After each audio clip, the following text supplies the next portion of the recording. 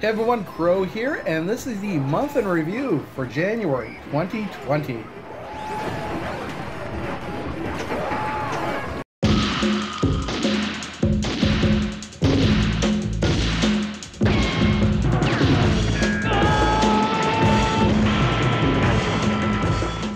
So again, welcome to this month in review for January 2020. This is the fourth one of these videos I've done, and as usual, I've changed things up.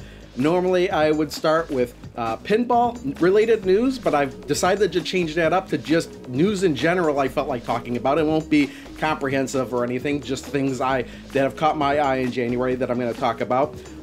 Also, I'm going to talk about videos, and normally what I would have done is just talked about the videos I posted in January, but I've decided to change that up as well, make that a little bit more interesting. I'm going to talk about my videos, but also pick out other videos that I've watched from other people, and I guess it could be a bit of a shout out. And I kind of wanted to limit myself to 5, but I just couldn't do that this month. So I think a minimum of 5, maybe 5 to 10. Maybe that's what I'll do in the future. And then we're going to do the Q&A. So if you have questions for me, write them in the comments, and I may or may not answer them in the next video.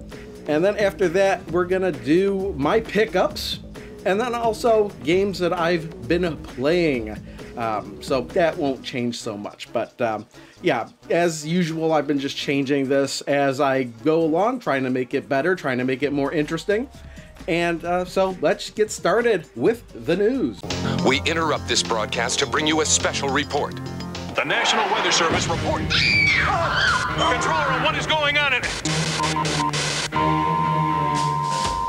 So the biggest thing that happened this month to me was the Consumer Electronics Show in Las Vegas, and that's because companies like Arcade1Up, Stern, Hyperkin, and Toy Shock were all there showing off stuff that personally I want, especially Arcade1Up. And, you know, obviously I couldn't be there myself, but I'm going to shout out 3 channels right now that you should go and subscribe to if you're not already, because personally I went and subscribed to these channels this month because of their because of their coverage of the CES. That is Cool Toy, Retro Ralph, and P-Dub's Arcade Loft. And in particular, I'm probably going to be taking video from Cool Toy and Retro Ralph to show in my video, just in a window to, you know, whatever. So just calling it out, go and subscribe to their channels. But let's start out with Arcade1Up because they showed off the most amount of stuff that I want. And I'm gonna have to be saving my pennies because plenty of stuff that looked really cool. Let's start out with the most obvious thing that I'm kind of psyched for, and that is their new Arcade1Up pinball machines. There's a collaboration there between Zen Studios and Arcade1Up, so we're gonna be seeing possibly some Zen I mean, that wouldn't be the first time I've seen Pinball FX3 tables in a virtual cab, but nothing kind of as an affordable and you know, something that actually be in a store possibly. And they showed off 2 different versions of their pinball machine. There'd be a Star Wars version and a Bally Williams version. They said they're gonna aim for a minimum of 10 tables. At least that's what I heard. A lot of people are saying, oh, 10 tables, but I think they're gonna try and go for more, especially I think with the Star Wars pinball, because there's at least 20 Star Wars tables, I think, as of right now in Pinball FX3, and it would be a shame if they kind of limited it down for that arcade cab with all the Star Wars logos and everything. Plus, we don't even know if we're gonna get a Rise of Skywalker tables from Pinball FX3, so I would imagine that the Star Wars table would have to have a lot more tables. Now, the Bally Williams one, it did have an Attack from Mars theme on it, but again, that's just a prototype. They don't know if that's going to be final or not. It would be nice if Attack from Mars was on there. Probably will be. These things look really cool, and I think the price point I heard was somewhere between like $500 and $750. So a little bit more high end than the Toy Shock ones, but it has a little bit of extra features from what I heard. Haptic feedback, solenoids in the machine. It's got the tilt functionality. I really want to get one of these, honestly. And if I had to choose between the Bally William one and the Star Wars pinball one, honestly, you know what? It might take you by surprise, but I think I want the Star Wars one. And that's just because those tables don't exist in real life, and that's why I think it'd be cooler to have them in a virtual cab. Whereas with the Bally Williams table, yeah, those would be cool as well, but you'd have to compare them to the real machines too, and obviously the real machines are going to beat out. Of course, the arcade one-up ones are going to be much less money than a real pinball machine, obviously. But I just think, like, the Star Wars tables don't exist in real life, and that just kind of brings them a little bit closer, I think. Plus, I just have this feeling like the Star Wars one would have more tables in it. But again, I need to see more information before I make a final decision. But I'm just leaning towards the Star Wars one right now. It looks pretty cool. Other stuff that Arcade 1-Up had at their booth that I saw, they had a Golden Axe machine. I think it was called Return of Death Adder. It's the one that was never really ported to home consoles. They had a whole bunch of games in there. They had showed off the Burger Time machine. This is one that won't be sold in stores. You have to pre-order this or order this directly off of Arcade 1-Up's website, and it's a limited quantity as well. And you know what? We actually pre-ordered one. Now, we didn't pre-order it for me. We actually pre-ordered it for my wife. Even though Burger Time is my favorite arcade game, my wife came out and said, you know, I want this for my birthday. Her birthday's in April. We pre-ordered it now. We should get it in March. It's $400, so it's a little bit more expensive than like the $300 ones you'd see at Walmart or whatever. But it comes with the risers, got the light up marquee, and honestly, it comes with like Karate Champ and Caveman Ninja and Bad Dudes on it as well. But honestly, I'm in it for Burger Time. Another thing they showed off, Pac-Man. They're going to be a Pac-Man 40th anniversary machine, I think. It's got a really cool wood grain siding and everything on it. It's going to have like 12 games on it. I think that'll also be like $400. Don't know where you could go buy that now. There's going to be a Frogger one coming out. I don't remember. Oh, Time Pilot. Yeah, Time Pilot 84, and Frogger. Those are all on one machine. NBA Jam. This was one they were actually hyping up as the biggest one at the show, and that's because it's going to be Wi-Fi enabled. So I think you're going to be able to play. I'm pretty sure what I heard was you're going to be able to play over Wi-Fi to other people that have the cabinet. So that's pretty cool. I like NBA Jam, but I'm not a big enough fan to go out and get a dedicated cabinet for it. And then they showed off their Star Wars. Now, Star Wars, they already obviously came out with Star Wars, but what they've done is they've created like a bench that you could pull out. So to make it more like a sit-down cabinet. And basically, it's just the same old Star Wars unit, but with a slide-out bench instead of a riser. So that was like all the arcade stuff they had, but they also, well, no, it wasn't all the arcade stuff they had. I mean, the regular stuff you would think of with when Arcade 1-Up. But they also were showing off new countercades that would be a little bit smaller, come out for a cheaper price. I think they're aiming for $100, which is a really good price for those things, I think. Might be a little bit more. The price wasn't finalized. They show off these Coleco units that look like the old-time Coleco arcade things from the 80s. The shell of it anyway, and then they have different games inside of it. I saw Mega Man one, a DuckTales one. Those are interesting. I'm not a big fan of those units personally, but I know a lot of people are nostalgia for those kind of things. And then they showed off these, now this is where it gets me, these really tiny mini systems, like a ColecoVision and a little mini Intellivision. I think those are going to be quite affordable, but I want to see more about the final product, because they were showing it off hooked up to a tiny TV. Now, is that tiny TV part of the set, or how does that all work? I don't know. It just seems really intriguing to me.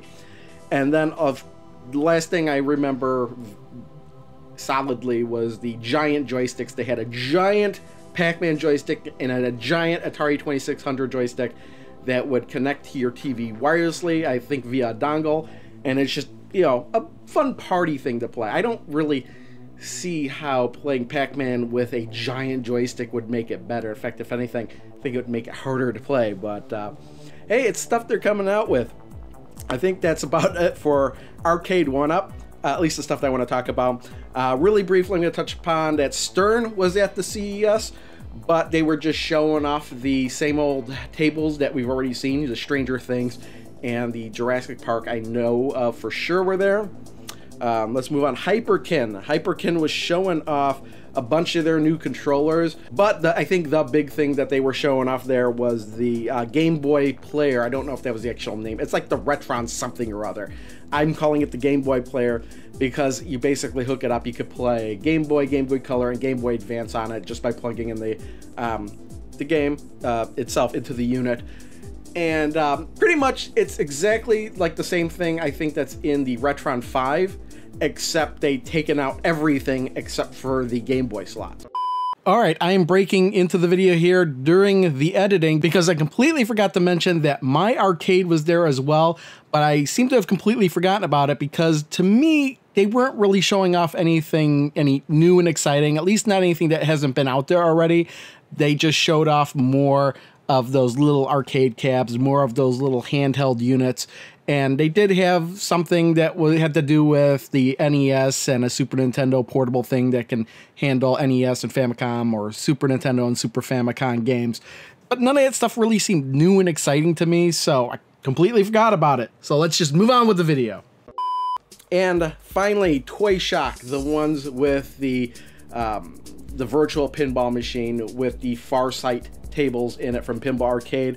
They were showing off their newest revisions of these machines. They're going to have different labels or SKUs or whatever, where it's not just Haunted House. They're going to have a Black Hole one, and some other ones they showed off. The Black Hole one is the one I remember the most, and because I can't remember the other ones. But they were kind of just upgrading certain things, like the plunger. Like people were complaining the plunger was too short, so they've lengthened the plunger, and the bezel they've made from silver to black. But yeah, they're trying to upgrade their product as well, so I think that was pretty interesting. And I think that's about all I'm going to talk about for CES. Moving on, last week I put in my entry for the Zaccaria VIP tournament. What we played was the Time Machine remake, and it was an interesting tournament because you could play either 5-ball or you could play 3-ball, but if you play 3-ball, then you get 60% added to your score. And I think that nearly everybody that played the table played with the 3-ball version with the 60% added to the score. Now, I played a game and I did pretty good at it, and I'm like, oh, cool. Okay, now, Mart, here's my entry. And I just went total crap. It was the shortest, lowest game I'd ever played, and I am in last place.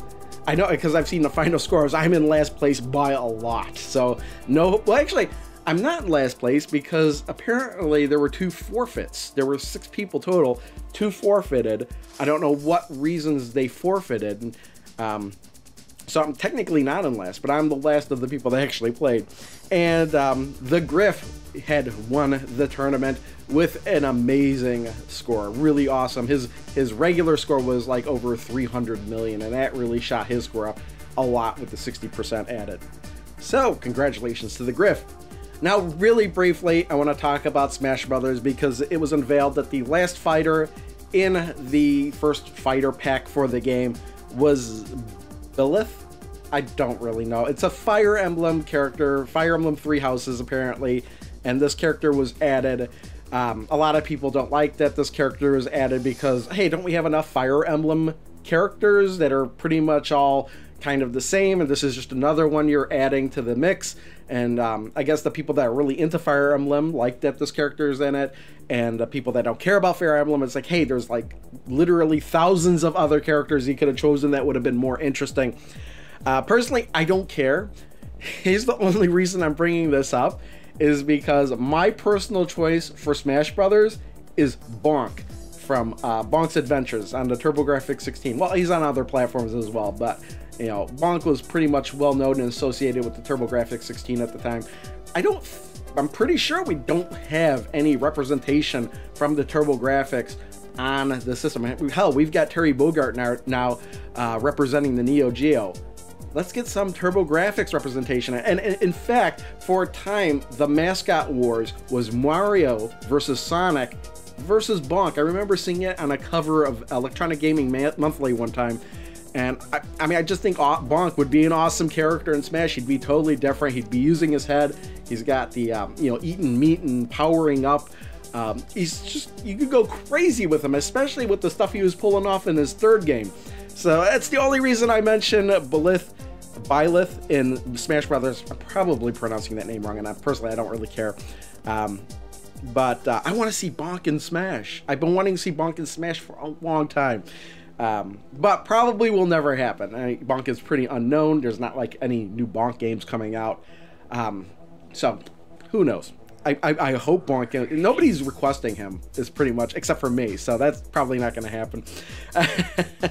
And the last thing I want to talk about for news is the Intellivision Amico. Now, I'm recording this on the 26th, as I said, but tomorrow on the 27th, they're going to be having pre-orders for the Founders Day edition. And it's going to be like $300 from what I heard, but you're going to get like a $50 kind of gift card, as it were, to buy additional games from the store. I am interested in the Intellivision Amico, but not $300 for our pre-order. Interested in it, although the Founders Day edition is the wood grain variant that I would want to have, but as far as I understand, it's still going to be available at launch, so I am still going to wait on that. But the Amico for right now is the console release for this year that I'm literally the most interested in, because I don't know what to expect from it. I know what to expect with the Xbox One Series X, or Xbox Series X, whatever the hell it's called, and I kind of know what to expect from the PS5, except I'm kind of on the edge of my seat waiting to hear if the PS5 is backwards compatible with all previous PlayStation generations, because that's going to get me to buy the system earlier, to be honest, because then I could just put away the PS4 and PS3 and be able just to have one system and play all the PlayStation games I have. But the Amico itself looks really interesting. In fact, also this month they put up a trailer for the new Night Stalker game, and that looks pretty cool. I've also seen in the past a new version of Breakout. Honestly, what's going to be interesting is if the controllers are going to enhance the game in any way, because honestly, these are the type of games you can put on any platform, it seems like. So what makes the Amigo special enough to have these games as exclusives? Is there something with the controller? Can the controller... this has probably already been known, and people are probably going to like catch me in the comments and say, oh yeah, you can use the controller this way, but can you use the controller like a paddle? I think you can. Does the thing, little knob on their turn? I don't know. That would be great for Breakout. How well is the new Night Stalker gonna play with that disc? We're gonna see. And you know, each controller's got its own separate screen on it. How's that gonna affect gameplay as well? Those are interesting concepts they wouldn't be able to replicate on other platforms, but how well will they happen in practice and rather than in theory? And I'm waiting to October to find out. Maybe we'll find out before then. Hello. I am interrupting the video once again, and this is because it is a day later, and I did get the email about the Amico Founders Edition, and I know in this video I said I wouldn't be pre-ordering it, but you know what? I actually did pre-order it. And there's a couple of things that I saw here that made me change my mind. The first is that the Founders Edition is the version that I would want, and that is the wood grain version, the golden wood grain version. I don't think I'd want any other version. But also it's because I found out that console, it says in this email, would be sold for $259 to $279, and that's actually pretty close to $300 anyway. But here, let me just read off a list of the things that are included in this Founders Day edition. Vintage wood grain Amico, hand numbered and signed by Intellivision CEO and Amico visionary Tommy Tallarico. Honestly, I mean, I like the wood grain. I don't really care about the signature or anything. But the other thing that sold me on it is the exclusive $50 RFID golden ticket gift card to help you load your Amico with tons of great games. I mean, you're getting $50 worth of value there, and that actually bridges the gap to that $300 right there. But it also comes with a Founders Day patch, a Founders pin, a lenticular poster, and physical CDs and digital downloads of Earthworm Jim Anthology and Tommy Tallarico Greatest Hits Volume 2. And you get the whole package before the release date. So yeah, that was enough to sell me on it. And the other thing that kind of sold me on it was the fact that you could pre-order with a $100 down payment, and that is totally refundable if you decide to change your mind. So I figured there's really nothing to lose, except $300 really. I mean, it could turn out I hate this thing when it comes out, because I've yet to actually feel the controllers in hand and stuff. That's a big question, but I'm so interested in this thing, I decided I am willing to pre-order it. And also, I've been checking out the Intellivision YouTube channel. I'm gonna have to check out some videos that kind of explain the controllers more, because I'm kind of going in here a little bit blind, but I'm like, the people supporting this thing are hyped about it, and it's kind of hard not to get sucked up in the hype as well. So yes, I did pre-order this thing, turns out. But not only that, the games I'm seeing for it, like Night Stalker and Breakout, and they also put out a teaser for a new version of Astro Smash. Those games are right up my alley. So there's 3 games right there I think I'd enjoy. So come October, will I have buyer's remorse? I don't know. We have to wait till October to find out. So that's it for news. Let's move on to videos. Alright, so in January I actually put up 2 videos. On the 13th, I put up Ranked Pinball FX 3 Williams Pinball from 2018 to 2019. And this was just me ranking my own personal rankings for the Williams tables that are in Pinball FX 3. And my ranking videos usually get a lot more traffic than anything else, and I haven't done that in a long time. Last time I did it was for Pinball Arcade Season 7. And I also threw in the green screen. It was the first video I did as green screen. I didn't use this one. For that video, I actually used the green screen that I am holding in the thumbnail of this video. But, and I'll get to that when we get the pickups. But, yeah, this video just, like, blew away my expectation for views and people interested in comments and everything. So I tried to do something similar, like, oh, you know what, that did pretty good, let me try to do something else that I think would garner a lot of interest. So on the 24th, I posted another video. This took me several days to put together. I don't know what was the holdup on it, but the Pinball Arcade in 2020, what are the table packs like now? So basically I went into Pinball Arcade, and I know that they had rearranged all their table packs since they lost all the Bally Williams tables, and I just kind of went over all the tables that were left in Pinball Arcade and kind of talked about whether or not I thought they were worth the money at the time. And I also went into a little bit like, okay, Pinball Arcade hasn't done anything, Farsight Studios hasn't done anything with the Pinball Arcade for like a year and a half almost. And are they actually going to do anything else with it, or are they just sitting on it? Also come to learn that some of the DLC, not a lot of it, but some of the DLC is broken on some of the platforms, where you can't even access some of the DLC. They're just not listed in their storefront, even though they're listed in the game.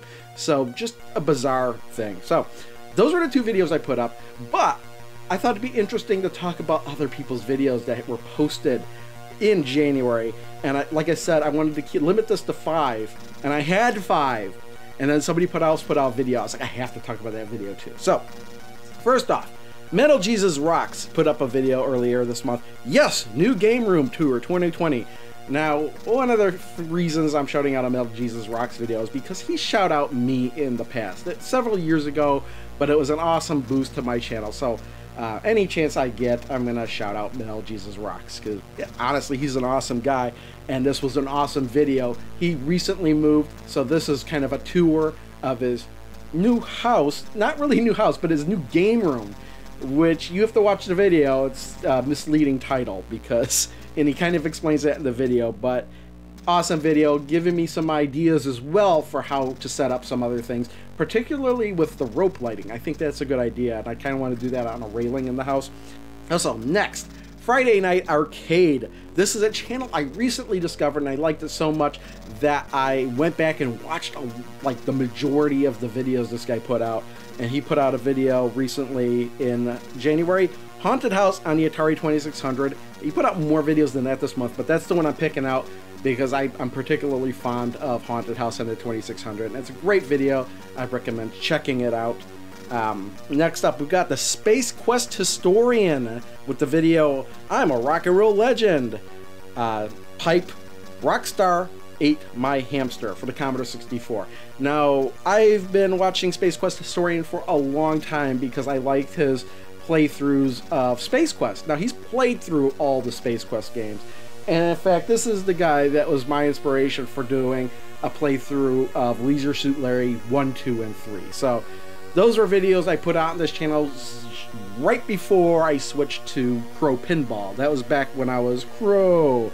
And then I switched over to Crow Pinball, and because I had no idea what to do anymore, and I figured that's when I was like, oh, focusing more on pinball would be the answer. But more about Space Quest Historian. Very interesting gameplay, messes up a lot, but it's like his first playthrough of the game pretty much, and I thought it was pretty funny, so worth mentioning here. And I just wanted to mention and shout out the Space Quest Historian as well, because I don't know when else I would. Alright, next up we have Novabug with the Friday Foursome number 22, an alternative retro choice.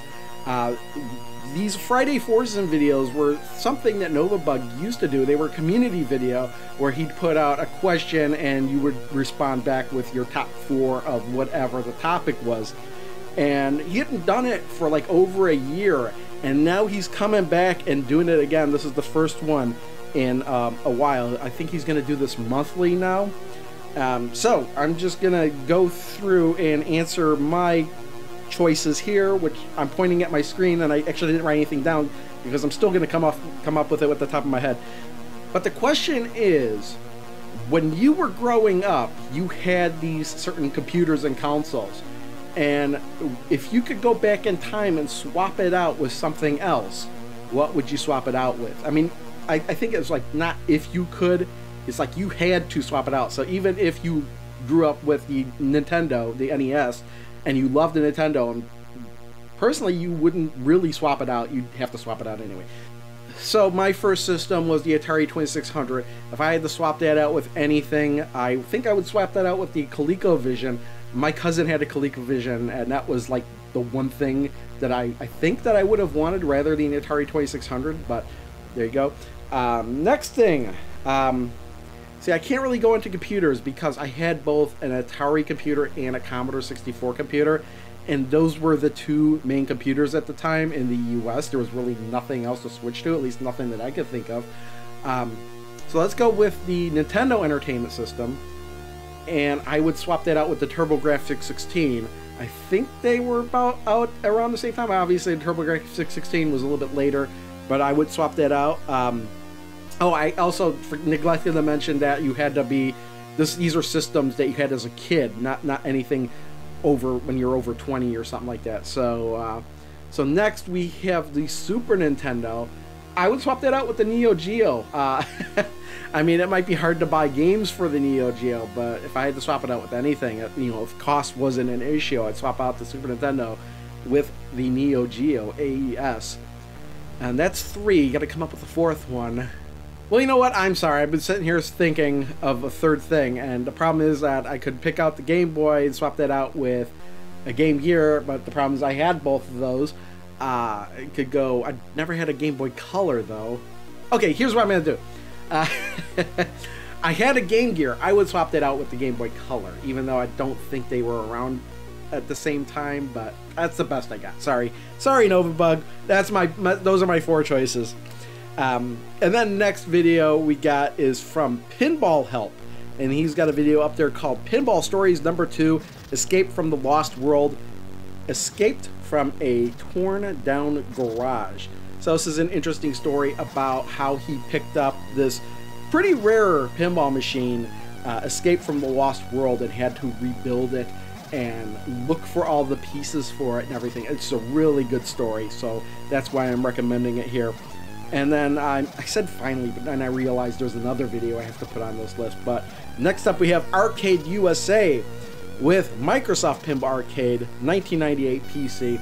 And this is just a really interesting video showing off an over 20-year-old program for Windows that is like the Pinball Arcade just 20 years ago, where it's a game that has 7 Gottlieb tables in it. I know Cue Ball Wizards in it, haunted houses, and it's just really interesting to see how a computer from over 20 years ago would, or a game from over 20 years ago, would handle trying to play these tables as realistically as possible. So it's a good old look at this kind of thing. All right, and finally, I can't believe I totally forgot about this one. Jill Poo 3. He used to do a series called Nintendo Junkie Tuesdays, but he kind of ended the series at episode 49, I think. But starting January 2020, he started it up and he put 2 episodes up. He's going to be doing them whenever he can instead of every week. But the one video I'm going to shout out is the Nintendo Junkie Tuesdays episode 51, Game Flop and Pickups. It's not the return episode, but I think this one is a little bit funnier. He just does things pretty awesomely, I think. The videos always make me laugh somehow, just some weird, surreal, goofy stuff in them sometimes. And just him with the skit between Game Flop and him and everything. I thought that was pretty funny. So just kind of like this, just kind of, I don't want to say it's thrown together, but it's just like, I can't explain it. It's just, you have to watch it. So there you go. Those are my shout out videos. So let's move on to Q&A. Questions, questions, questions. I need answers, answers. All right, first up, I got a question from Donato XIE. He said, I believe you've kept a note of this before, but have you looked into Ender? If you did, have you managed to play one or more of their tables, real or otherwise? What are your thoughts about the company and their tables? And I know I responded to you in the comments, but that just because I responded to you doesn't mean it's not going to be in the video, because I know I responded to you and you were disappointed that I was going to put it in the video. Well, guess what? I can do both, can't I? Now, as for Ender, Ender was a Spanish pinball manufacturer who made pinball machines between 1970 and 1993, from what I read online just now, and because I keep forgetting all about it. And to be totally honest, I don't know if I've ever run into any of their pinball machines. I might have and just not have thought of it. So I don't really have any thoughts on the company as a whole. But just in case you're aware, there are other pinball manufacturers out there other than Williams Bally, Gottlieb, Elvin Jean Company, and Stern, and even Zaccaria, because a lot of people are unaware of Zaccaria, but here's another company, Ender. So maybe Magic Pixel can do Ender pinball next, since they've run out of Zaccaria tables. Just a thought. Either that or Gottlieb Magic Pixel. Next up, we got a question from Mephistopheles. What are console versions? And the only reason I put this in this video is because I thought it was funny, because I realized that when I say consoles, it could sound not like consoles, but console, like the head of a high console. So I just thought it was funny that somebody would say, what are console versions? Usually when I'm talking about Pinball Arcade, I'm talking about the PC and the console versions. But instead of saying console versions, I'll say console version. It's just the way I talk, okay? I think most people understand what I'm saying. Next up, I got a question from Pecorina on the topic of getting around buying games here in Sweden, borrowing them from the local library, something I most recently did today with Battlefront 2 and DuckTales. You're allowed to borrow 2 games at a time, PS3, 4, Xbox 360/1 Wii, and keep them for 14 days. I've been doing this with a massive amount of games since 8 years back. Feel good about not forking out cash on games I don't want to own but play, and often come about wondering if this was possible in other countries around the globe, such as the USA. I know for a fact in USA, most libraries will let you rent out video games. I've personally not done it myself because I don't really go to the library, but I know friends that do. So I don't know what their selection is like or anything. I don't know how many you could take out at a time. I assume it's either 1 or 2. Yeah, I know you could do this with movies as well, but I know you also could do that with video games. I don't know if all libraries do that, but it's just something I know is possible. When I was a kid, for me, it was renting games. You'd go down to the local video rental store and you could rent a game. I did this when I was in the military because there was a video rental store that would let you rent out games for one day, and I would go and I would pass by there every day, and literally every day I would rent a different game and try it. I've tried out hundreds of PlayStation 1 games over the course of those years I was in the military. So yeah, there's that. Let's move on. Next question from Dakota Mike. Hey Crow, quick question. How do you put together your custom pinball controller? Are there any good guides out there? Thanks. I don't know if there's any good guides out there. I mean, I guess you could look. I didn't look. I kind of just knew how to put the case together. I knew the encoder that I wanted to use, so I bought it and I kind of tested it out. Then I put everything together. I do have a video for that, just kind of showing off the insides and everything. So that's the best I got. I'm not going to put together a tutorial on it, at least not anytime soon. My controller's working out just great.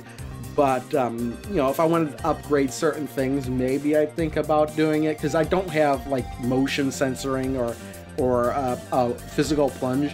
And that's primarily because I used a keyboard encoder, so there's no analog movement in it. I just wanted a keyboard encoder, so it would just be easy to plug in and out in other computers, and also being able to use it universally between all pinball games, because usually they all have keyboard functionality without having to rearrange buttons all the time. That was the primary reason I used a keyboard encoder. But as for guides, I'm sure they've got to be out there. Just building your own arcade controller in general and just kind of modifying that for your own pinball needs. Last question from Stelios Prasinos. Hello! I have a question, please, about Zaccaria game. What categories are also in real-life tables? And an idea you can make a video review for the reward tables. I unlocked 4 at the moment, waiting for Xbox Update to add more tables and make it easier to unlock more. There are nice tables. Any drop targets there? I like drop targets. Thanks. Well, in Zaccaria Pinball, there are several categories, but the categories of the real tables are the EM tables and the solid state tables. So I think they're labeled as EM and SS. Those are the real tables. The retro tables, the remake tables, the reward tables, those all are not real tables. Those are all kind of inspired by existing tables or previous games that Magic Pixel has worked on. Yeah, I don't want to do another Zaccaria Pinball video until the Xbox gets updated, the Switch possibly gets updated, and the game gets on PS4, because I think that every time I put out a video on Zaccaria Pinball, I keep hearing messages, hey, when is this coming out on Xbox? And I know Magic Pixel's working on it. They've said January, so maybe sometime after I make this video, before the end of the month, they will get updated, or at least the Xbox version will, or the PS4 version will come out. I'm not 100% sure, but those updates are coming. I know they are. I just don't know when. I did want to do a video on the reward tables, and that's still in the books, but I've just kind of shelved that for a while, again, just waiting for the updates to happen. And yeah, that's pretty much it. So that's it for Q&A. Let's move on to pickups. All right, I really haven't picked up all that much this month, but the first thing I picked up was this green screen that is behind me right now. Now, what happened was I had used this green screen. It's a pretty small green screen for a long time. It came with a capture unit. And several years ago, when I was still using a green screen in my videos, I bought a new green screen, and I used it like once or twice and then put it away. And now that I've been using Adobe Premiere for quite some time, I was kind of curious. It's like, I wonder how easy it is to use the green screen effects in Adobe Premiere.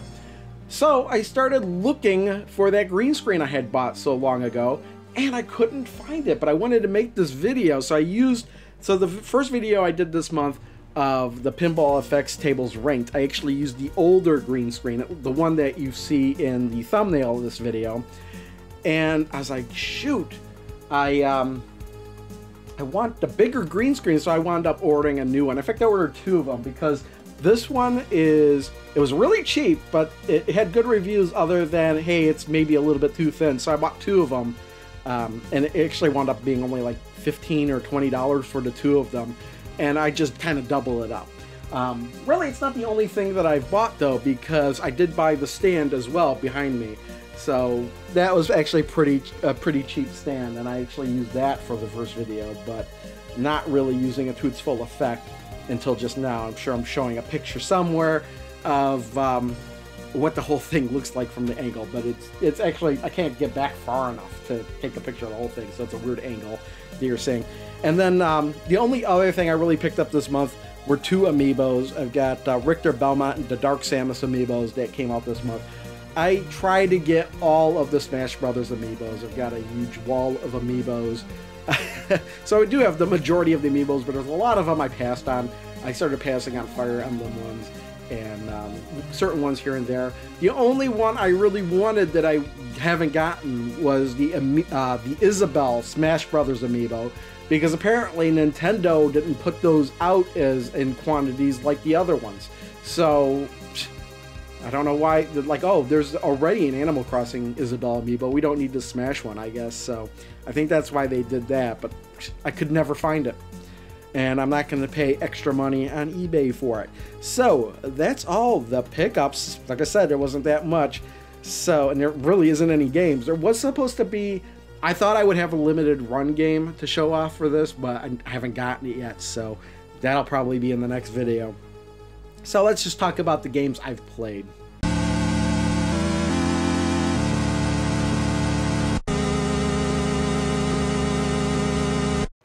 So to start off with, not really a game, but I did take that Genesis Mini that I've had and I've modded it.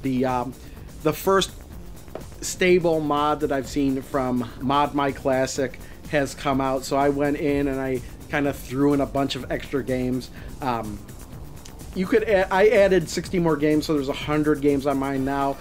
I could probably do more, but the more you add, it kind of reduces the stability of the system. Plus, there's not as much room for save states and everything. So I picked out 60 games, added it to the Genesis Mini, so I'm pretty happy with it. If I really, really, really want more, there is a USB mod that you could use that involves adding a USB stick, but I don't think that's really necessary for me.